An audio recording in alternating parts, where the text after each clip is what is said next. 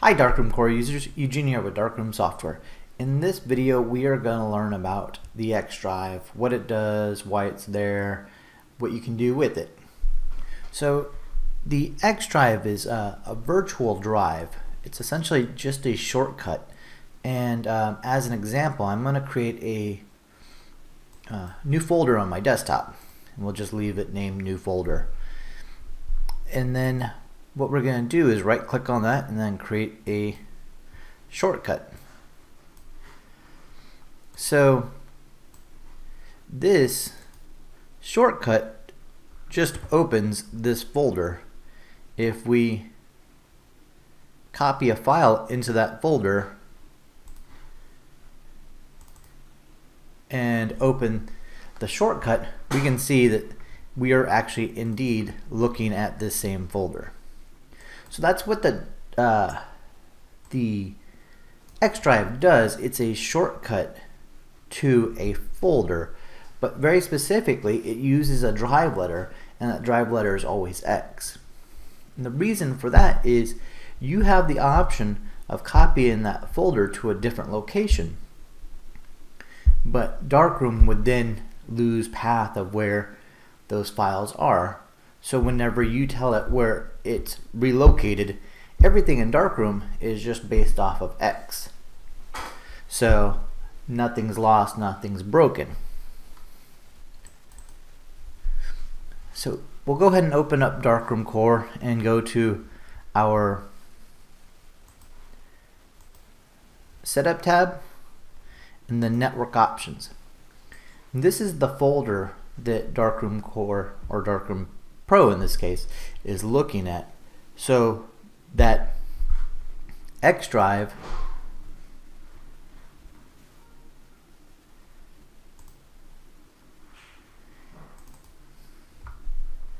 is just a shortcut to this folder.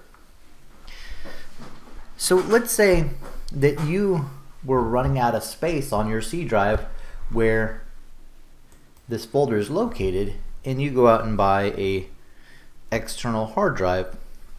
You can copy that whole photos folder Let me see if I can do that real quick.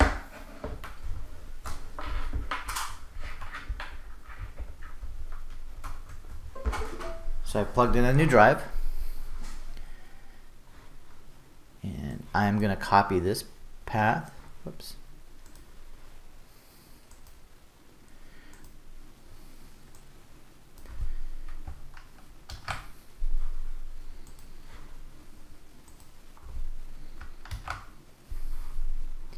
The reason why I'm using the path rather than the X drive is because it's going to give me the actual photos folder. Go back one step, and then I am going to, let's move those out of the way, find that new drive that I just plugged in,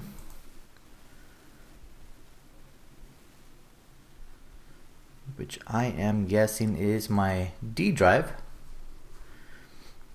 And this was actually just a clone of a hard drive from another laptop, but it will still work the same.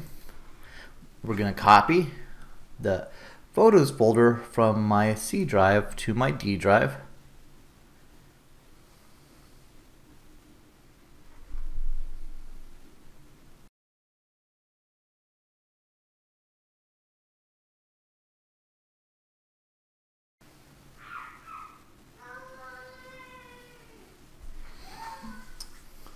Okay, so I'm gonna go ahead and I'm gonna just replace those files because this is just for demonstration. So now that that folder has been copied, I can now click Browse,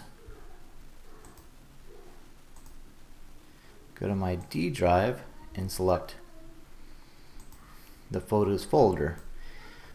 So now if I click on my photo library, it's now looking at a copy of my catalogs and images in a new location. So Before you go and change this, there are some really important things that you need to remember. First, if you do change it, remember that you changed it. Remember to bring your external hard drive. If you don't bring your hard drive, then nothing's available. The next thing is the drive letter may change. So instead of being your D drive, if I had a flash drive plugged in, taking that D drive position, then whenever I plug in this external hard drive, it would then become my E drive or my F drive. So that's really important to remember. If you call and say, I watched the video and now all my photos are missing, I will tell you, re-watch the video, specifically this part right now, remember it, because about half the people that make this change will run into this issue. You want to make sure that the drive, the location of this photos folder is available when you're trying to use the software. Otherwise, your photos will not be available. It's very important to remember before you make this step. If you're not comfortable, maybe skip this option. So the next thing, we'll go ahead and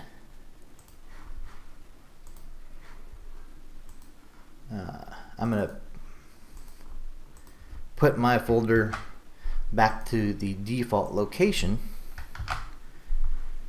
just so I don't run into that issue myself. So you can use the same method to migrate to a brand new computer. If you're on an older computer that's starting to kind of kick the bucket, then you can copy this folder to a hard drive like we just did, and then copy it to the same location on the new computer or across your network to the same location, and just replace the photos folder on the new computer with the existing content from the old computer.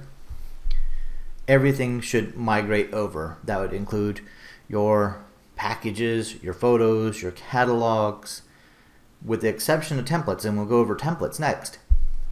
But that is the right way to move to a new computer without having to start over from scratch. So templates.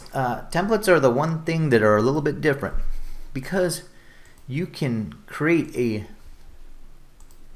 template and save it anywhere. In this case, I probably saved this to my desktop as a test, and now that I've cleaned my desktop up, it's no longer available. It's in the trash, and now Darkroom can't find it.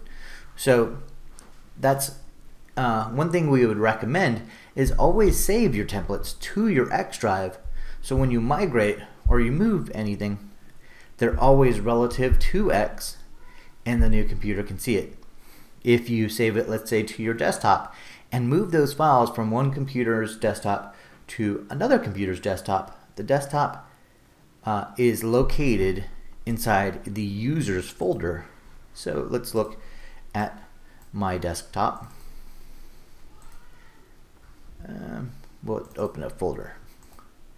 So you can see that this is based on my users folder in Eugene. So if you copy from one computer to the desktop of another one, this users folder might be different.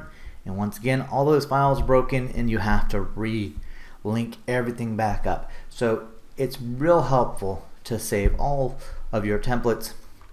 And I will show you the location on in your X drive under templates, then borders, and save it just like we do. I have a sample borders. So one thing I like to do is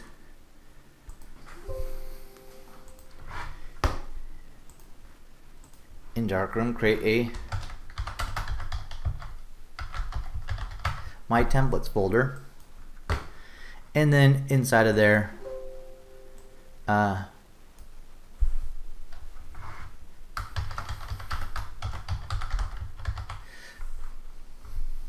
create subsections. And whenever we go back to our X drive, whoops, that's not the X drive, I now have a folder called My Templates. And then if I were gonna add in graphics,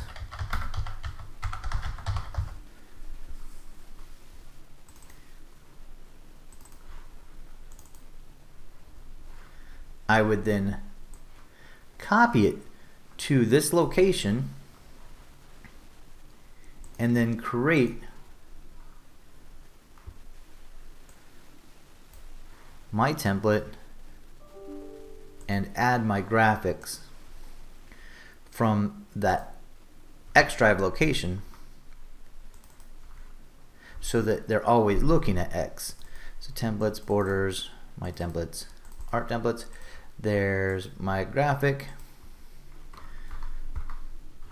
and then we'll add my photo and then save as make it green screen and save it as new border, and we want to save that template in that subfolder,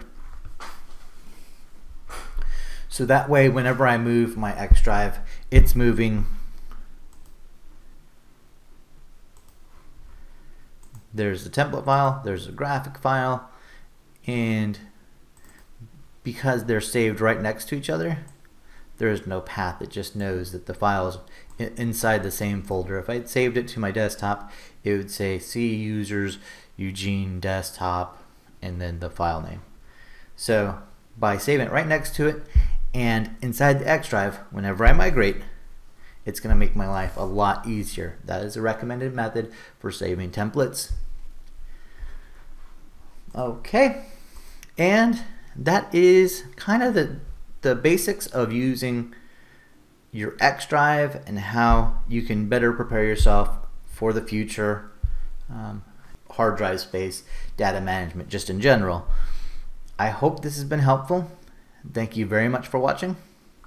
See you next time.